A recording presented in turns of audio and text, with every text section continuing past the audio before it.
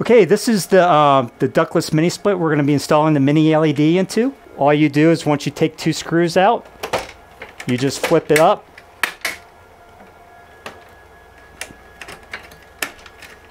And lock it in place so you can actually have access to the blower. And no matter what the brand is, you want to always have access to the shroud and the blower wheel because the strip is going to go directly into this area. Okay, when you're installing the driver, you actually want to first off find the best location for it. In this particular model, you want to make sure that your leads are going directly to your control board, that you actually have enough wire to go directly to where you're going to be making your connection.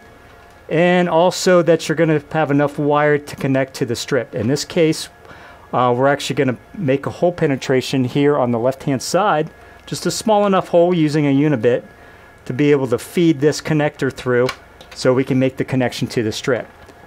And we're going to mount the driver dead center so we have enough wire on this side and we have enough wire to the lamp strip. So all we do is we take the adhesive, double backing adhesive that's actually included in the kit. You're going to put this to the back of the power supply. Now there's screws included in the kit where you can actually screw this directly to a surface, or even some brands you can just tuck it in place and slide it in and it'll stay there nice and firm. This one actually has a bigger opening, so what we're doing is we're just sticking the double adhesive tape directly to the driver, pulling that off.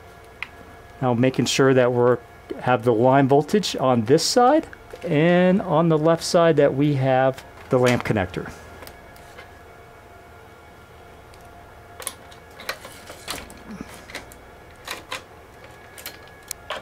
And then we have the lamp connector that's going to go penetrate directly through this corner right here. A unibit is the best choice because you have more control of making a more precise hole. So that's what we're going to use. You always want to make sure that you're not penetrating through something on the other side. So we're big enough. We're actually going to have the strip wire go directly through here and have the connection on the outside. You want to clean this area with mild soap and water and even clean the blower wheel. You're better off start clean, stay clean. You know, so you have a clean surface area. And what we're doing is we're radiating the blower wheel, which is actually going to be purifying the air at the same time because whatever's on this wheel or in this area is going to be getting into the occupied space. So we're using the included alcohol wipe that's in the kit. This actually has 3M adhesive. Sticking it to the surface, you do not have to worry about it coming off during use because it actually adheres to it very well. This comes in a 40-inch length. Obviously, we're going to have to trim it at some point, but you can actually see where there's a pair of scissors to trim it from. Okay, now we're going to cut it at the desired length. We're going to trim this right there.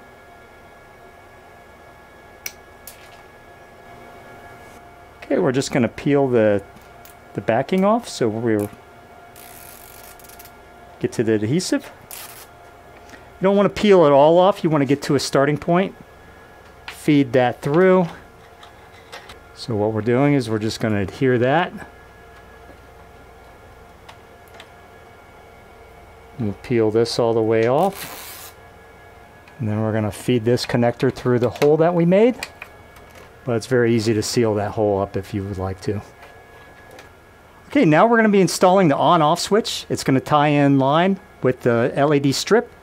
We're just going to drill a hole with the unibit, push this in place, blends in really nicely with the unit.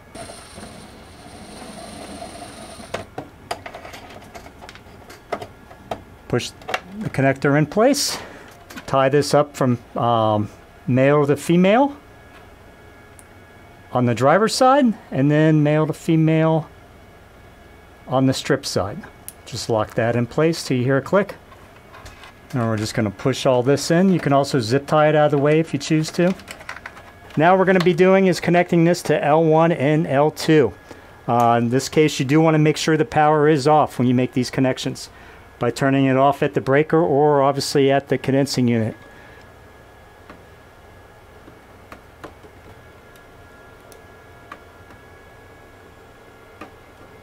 So we'll go ahead and turn that on. And there it is. And this spectrum of light does not harm your eyes, so you can look directly at it. So we'll actually demonstrate the lights being off. And then you can shut that off by going up to the side and turning it back on. So you take your 40-inch strip, and each kit comes with the little coupler. And when you want to extend it beyond 40 inches, you have to buy the separate LED strip. This is the part number for it. And it comes with an additional 40-inch strip. So what we'll do is we'll take the two separate strips, which I'll demonstrate here. And you have the coupler. Say you want 50 inches, then you cut the other strip to 10 inches. And you have to make sure you cut it at the exposed contact point right there where the scissors are. So once you've already trimmed that to your desired length, you take the little coupler. Okay, at this point we're going to open the coupler. You just take your fingernail and you just pop each door open.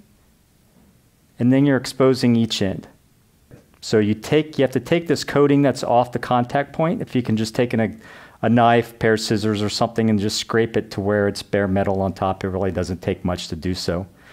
And then you have to peel back the adhesive to show directly on the metal. So you just peel that back a little bit, just like that. And you're actually sliding this directly into the groove till it hits the contact point.